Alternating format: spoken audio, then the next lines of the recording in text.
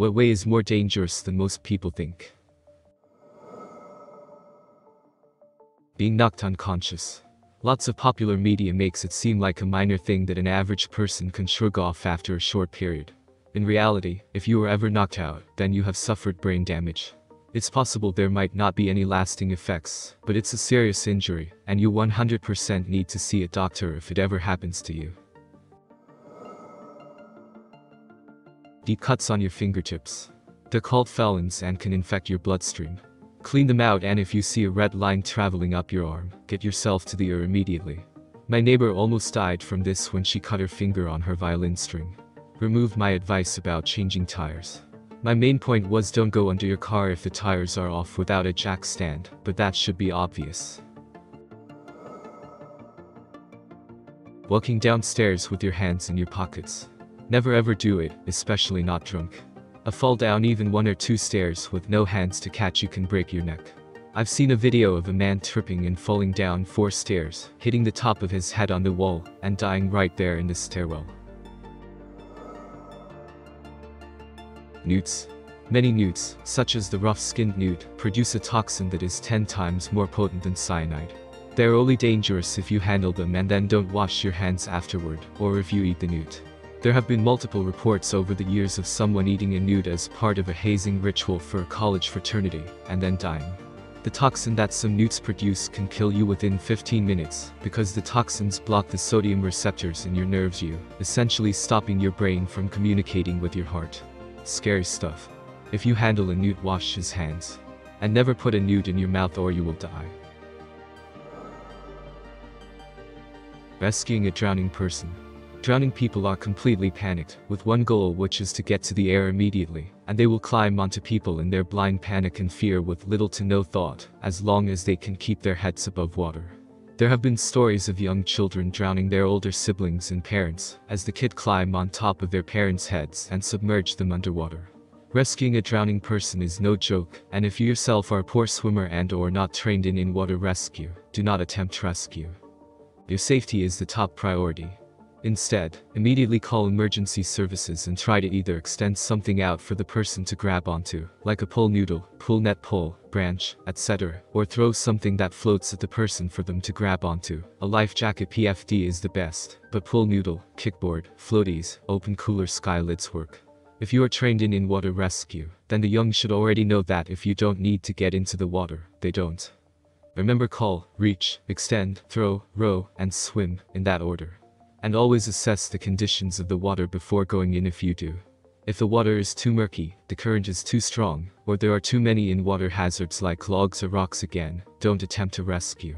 It sounds horrific to think about, but always think of numero uno, and rescue teams would much rather only rescue 1 person than 2 people. If you do decide to jump into attempt rescue, then you should always take something that floats with you, so you can hand it off to the drowned before they grab onto you.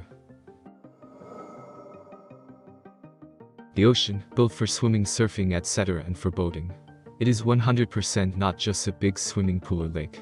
Human beings are in a completely alien environment as soon as they step off the sand or dock, and our perceptions about how things ought to play out no longer matter. The ocean is completely indifferent to human reasoning, and even to human mortality. I'm teaching a good friend to sail right now, and he's naively ambitious as far as sailing long distances in a very small boat. I wasn't joking at all when I chided him by saying, "You haven't been scared enough times yet." The reason I'm so conservative in and around the ocean is that I've developed a healthy, totally reasonable fear of it throughout my life. Anybody who isn't a little afraid of the ocean hasn't spent enough time around it. Source: Tug Captain, lifelong surfer, and lifelong recreational sailor. Please, if you're going out on a boat, make sure you at least have a first aid kit, a fire extinguisher, a working knowledge of how to call for help on a VHF radio, an anchor to stop you from drifting into rocks if the engine fails, and PFDs for everyone. Situations you've never even imagined can arise so quickly on even a short outing. Crossing train tracks when a train is coming. People do it every day, so clearly don't realize how dangerous it is until they are hit by the train and are killed. This is one of those things you wouldn't expect on this list, but if people realized how dangerous it actually was, people wouldn't tempt their fate each day to save a few minutes. Not going to the doctor when something is wrong. You aren't macho for not going, it doesn't make you more of a man. It makes you an idiot. If you live in America and don't have insurance, I'm not talking about you. We all know these people though, I'm not going to no damn doctor. I'm fine.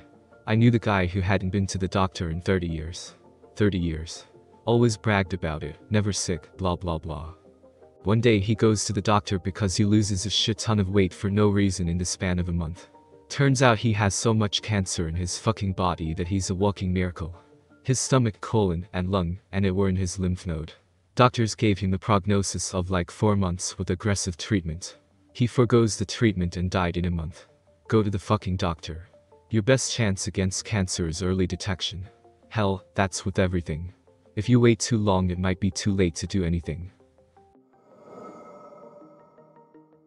Almost everything that today we get to take for granted as routine. Infections are easily treated right.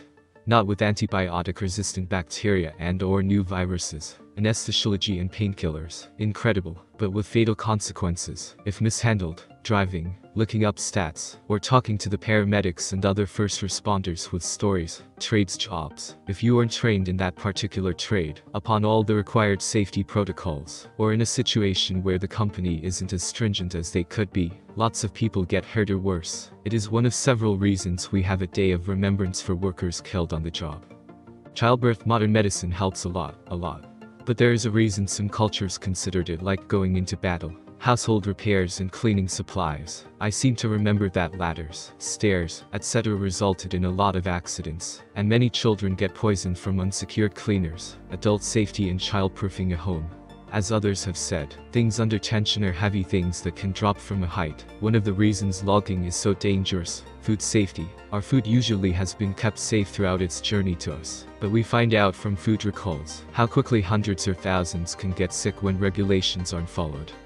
Or, not that we think it is in any way safe, but likely many of us on Reddit haven't had direct experience with just how horrible it can be. That is why videos and documentaries are still so captivating on the subject, because the danger was more extreme than we often grasped at first. Currently relevant, disruptions to farms. If farms don't get planted, watered, weeded, harvested on time, eventually, someone may not get to eat. Basically, we have tried over time to reduce the everyday things that are dangerous to us. With more or less success, and sometimes, with unintended side effects. Like the big one, carbon emissions are more dangerous than most people think.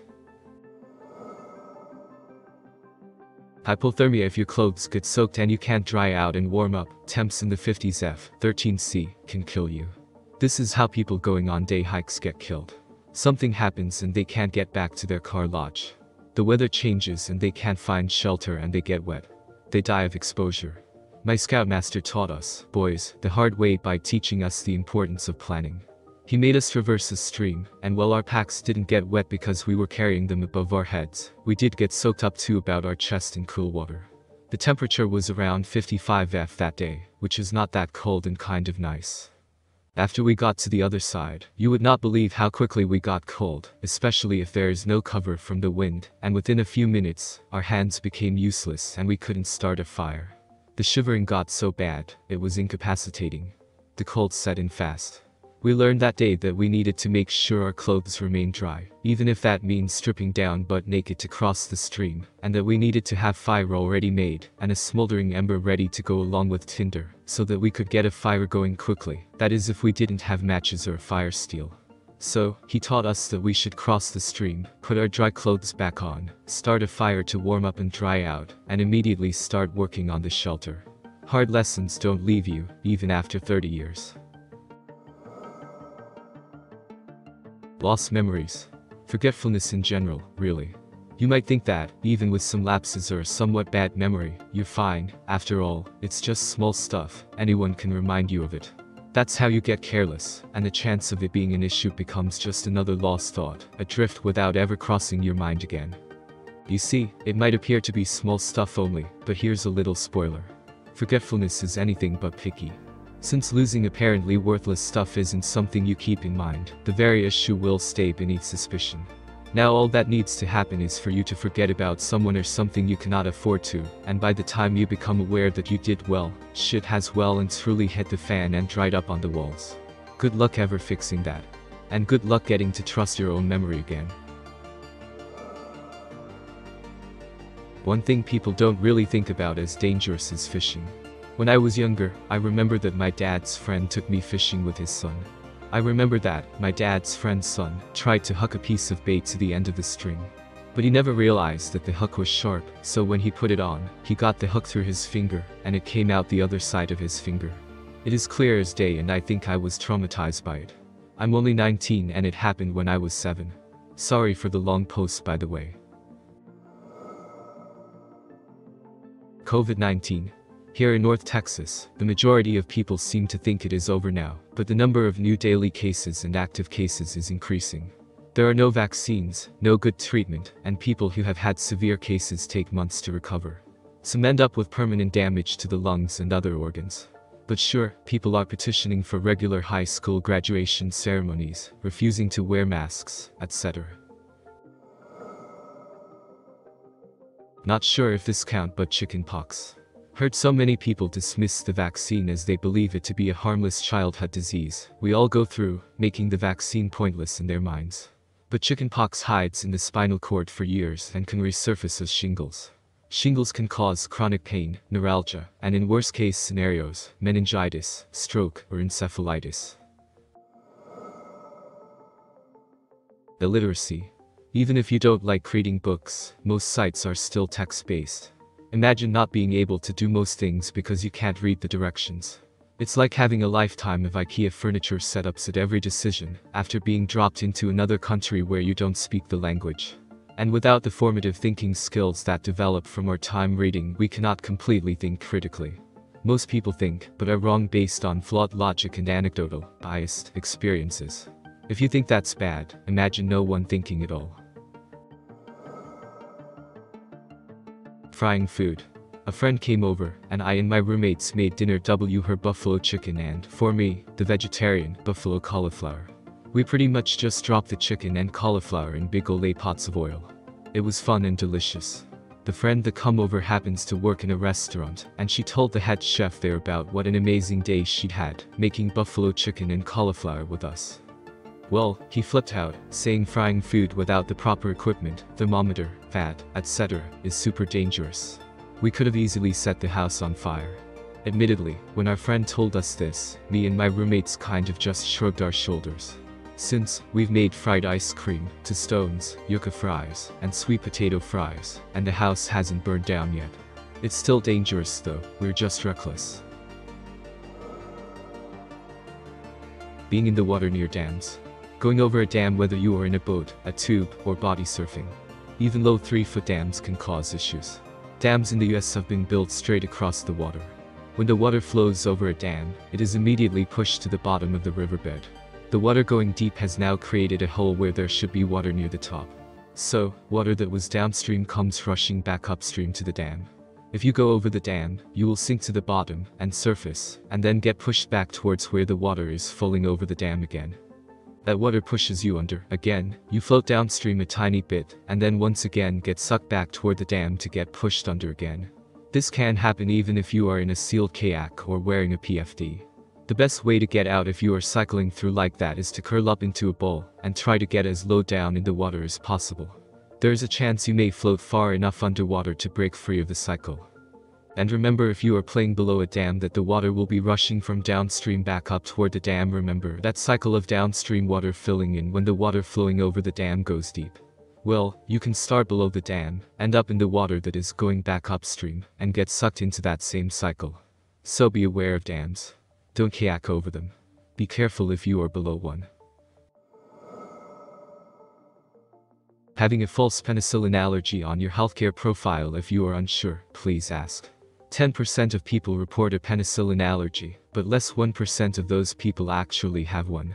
Having a penicillin allergy takes away a huge class of really good antibiotics that can save you during infections. When you report an allergy, doctors and hospitals have to prescribe you oftentimes other antibiotics that don't work as well, and/or are unnecessarily powerful, killing many bacteria that do not need to be killed. This has been shown to have more antibiotic-induced diarrhea, less infection control, more C. difficile, deadly diarrhea, more antibiotic resistance, and higher overall mortality. Please ask your healthcare provider if you are unsure. You can always Google allergy symptoms, rash, throat swelling, etc. There is also a way to test if you are allergic as well. Please consider.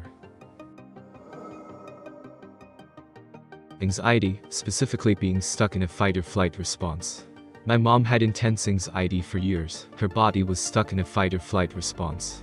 That amount of non-stop adrenaline and her never seeking help for being emotionally detached and bottling things up has messed up her body physically. Your mental health is so important. Your body will deteriorate if you don't take care of it. Relax, maybe give meditation a try.